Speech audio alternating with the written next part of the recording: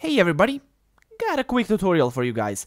In Firefox, how do you bookmark all the tabs that are currently open and save them? Well, it's actually simple. Right-click on any tab and click Select All Tabs. You'll notice that they sort of change the color. All of them are selected because there's a green above them. Now you right-click again and you go Bookmark Tabs. Look what you can do right now. You can click on the folder over here and select where you want them to be bookmarked to. So I'm going to select Bookmark Toolbar, and I'm going to give it a name as in Test Tutorial 1, and let's click Add Bookmarks. Check what happens. It's going to appear at the end of the Bookmark Toolbar. Because mine is full, it actually appeared right over here. Look at this. So there it is.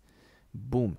Works. Of course, you can remove that, and there you go. Why would this be useful? Let's say you gotta get away from your computer, but you want to get back to the tabs that were open. You don't want to have to remember exactly the pages you opened. For some reason, you gotta leave the computer, and you don't want to leave the browser on, so that's how you do it. Very simple. Here I saved these actual tabs for me because I actually gotta get away, so I was wondering, how do you save these? And that's how you do it. By the way, these quick tutorials that I do, I like to first explain how to do it and then give you the reasoning why you should do it. So if that's something you're interested in, subscribe to the channel, you know what I mean? Subscribe and scroll down. You can also leave a comment, hit the like 𝐼𝐿, subscribe, and do all sorts of things, you know what I mean? So goodbye, see you later.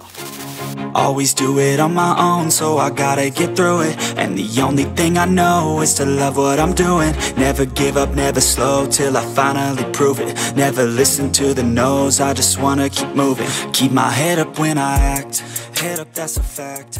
Never